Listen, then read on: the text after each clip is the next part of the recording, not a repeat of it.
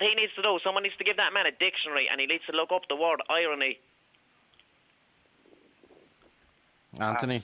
Absolute joke. Look, exactly, it's an absolute joke. You put it well there yourself, as the other lady on the phone said, I mean, I'm all for humour, etc., but when you're bringing in about children and house parties and drugs and all that, it's a disgrace. All right, hold on a second now, right?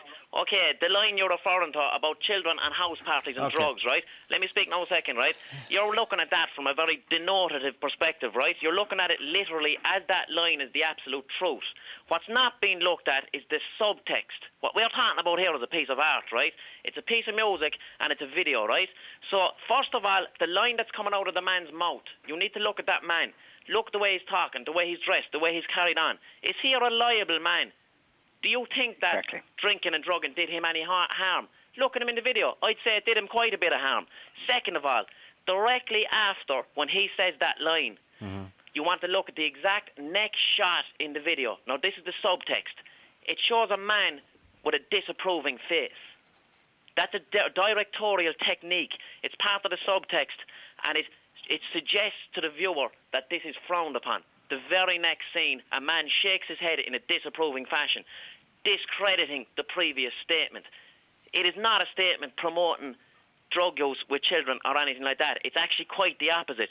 But unfortunately, it's being looked at literally. You're not supposed to look at art literally, man. Art is about a lot of different things. It's about exploring the subtext. Listen, when I put on MTV, I don't look at it as if I'm Martin Scorsese, looking at every... Well, then, man, you've no business looking at art. Because I didn't write...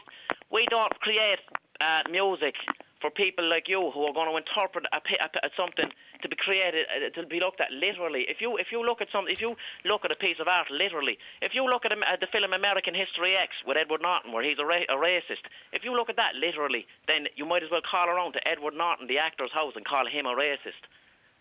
It's about metaphor. It's about art. It's about different viewpoints, creating the meaning behind it. Do you know what I mean? Like. Absolutely not. Like, I mean, like, why would I, as an individual who would watch that video once and listen to that track once, come away with all that? I mean, that's rubbish. I respect the fact that you've looked at it and that's your opinion of it. What's coming out of that video is the usage and the promotion of drugs. It's a joke. It is a joke, yeah. But I mean, you're hitting the nail on the head there, kid.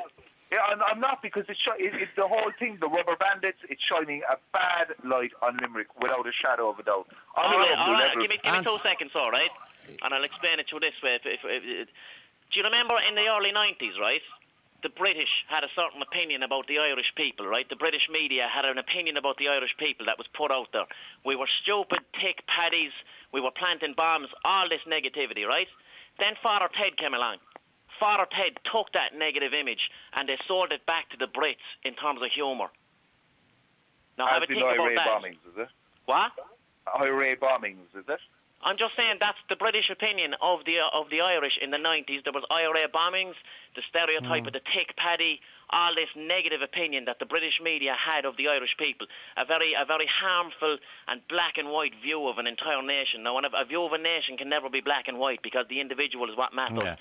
Now, I feel that, well, we can all see the Dublin media has given Limerick a beating over the years. It's all the media's fault, yes or no, whether it is, but if you look at the baiting that the media has given Limerick, and then look at the fact that maybe the lampooning is not so much of what's actually happening in Limerick, but so much of how Limerick is viewed. And Willie O'Dea, do you agree that it's the Dublin media that's given Limerick the baiting?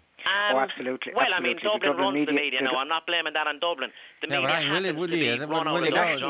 the national media have taken a very jaundiced view of Limerick, and there's a lot of lazy journalism around. It's almost a stereotype. Yeah, but Willie, the baiting you got from a Limerick journalist.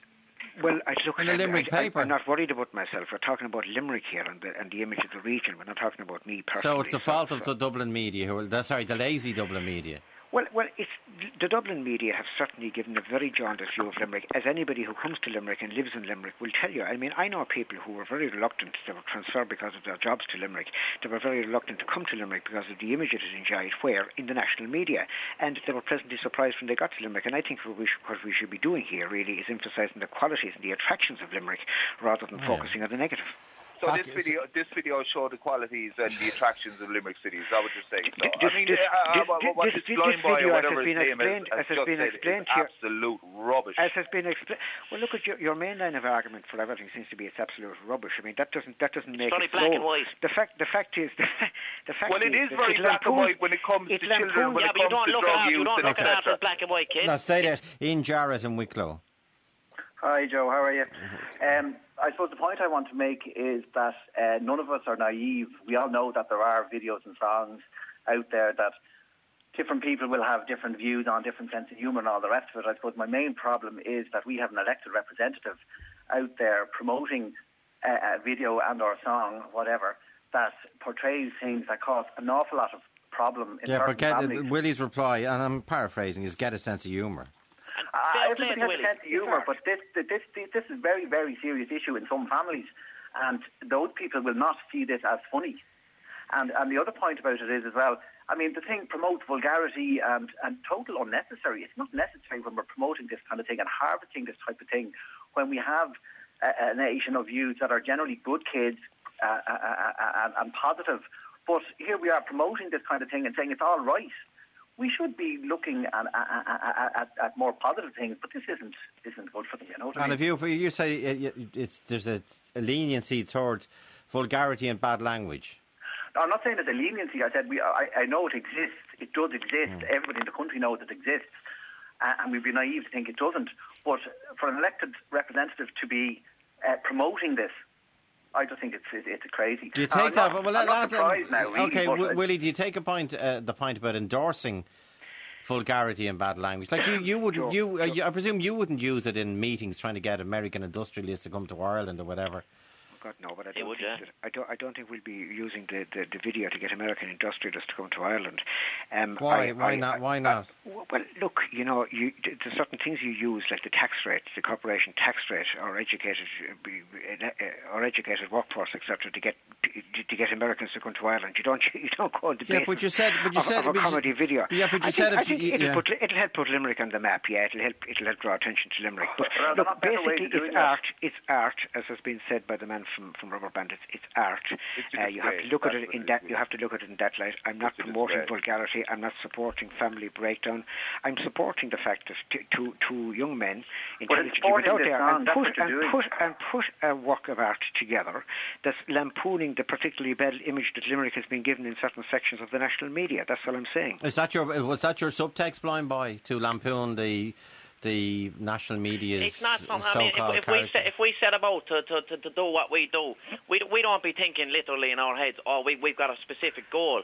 But I mean, I can't control what I'm inspired from. All I can do is look at the world around me. Let me speak there a second. All I can do is look at the world around me, and that's what goes into my mind. And what comes out of my mind then is a response to that based on my own creative dispositions. You know what I mean? Like, but why should we lampoon something like this?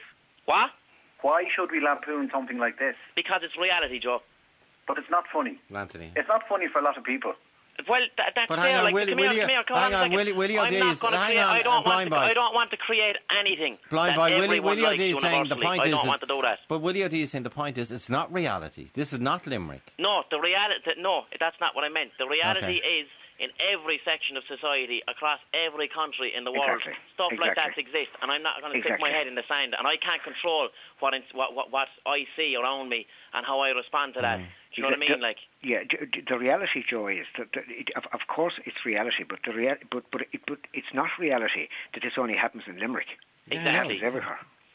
Well, we realise that, Willie, it happens everywhere. But what we're saying to you as Minister of Government, or former Minister of Government, to be supportive of the terminology in this song. And I accept Blind Boy's where he's coming from, art, etc., from his own personal point of view, what he thinks of, etc. But for you, Willie, I don't think Willie's looking at it literally. I think Willie is clearly displaying that he's got both the intelligence and sense of humour to look at this and see it how he wants to see it. And we always know Willie is a legend. He's only proven it now, like. Oh, he's a legend. Willie, our blind boy, community. Somebody is texting to say there's a line in the song, but I presume this is out of context. So I don't pay no tax. FUCKNCT. Well, look, again, you must look at the whole thing. Some people don't pay tax. Look at the thing as a totality. They probably don't pay tax because they're not earning enough money to pay tax. That's true. Anyway, Joe, we have a very busy day. I know that, Willie. Okay. I just realised I've got to go to a committee meeting. But I wish the lads the very best, and I certainly hope. And you hope we get. Thanks, Willie. I hope it goes. Okay. Dermot Whelan is thanks to Willie O'Dea TD. Dermot Whelan is presenter of Republic of Telly. He wants to join in. Dermot. Hey Joe, how are you? Good, and yourself? I'm good, thanks. That's I'm good. just listening to the debate here. Boy, Marty! Hey, blind boy, how are you? Not too bad, kid. I was listening to Anthony there. I mean, if people have a problem with this song, then they're going to have to actually ban rap music altogether, and every Irish ballad written since 1950. Like what? Well, obviously the song makes references to drugs and stuff like that, but obviously it's a joke. So, I mean, if Anthony or anyone else is having a problem with the things mentioned in the song, then what about what alcohol? The first line of the song, we're talking about children drug use in the home.